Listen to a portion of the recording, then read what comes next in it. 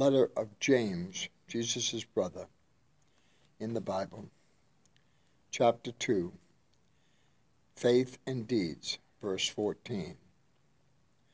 What good is it, my brothers and sisters, if someone claims to have faith but has no deeds? Can such faith save them? Suppose a brother or a sister is without clothes and daily food. If one of you says to them, "Go in peace, keep warm and well fed," but does nothing about their physical needs, what good is it? In the same way, faith by itself, if it is not accompanied by action, is dead. But someone will say, "You have faith, I have deeds. Show me your faith without deeds, and I will show you my faith by my deeds."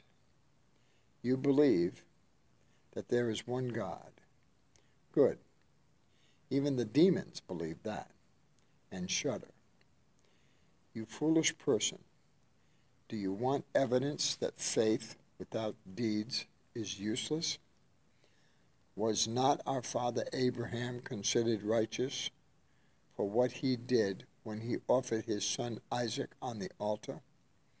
You see that his faith and his actions were working together, and his faith was made complete by what he did.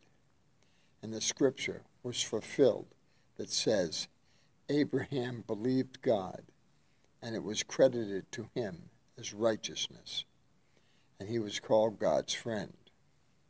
You see that a person is considered righteous by what they do and not by faith alone. In the same way, was not even Rahab the prostitute considered righteous for what she did when she gave lodging to the spies and sent them off in a different direction? As the body without the spirit is dead, so faith without deeds is dead.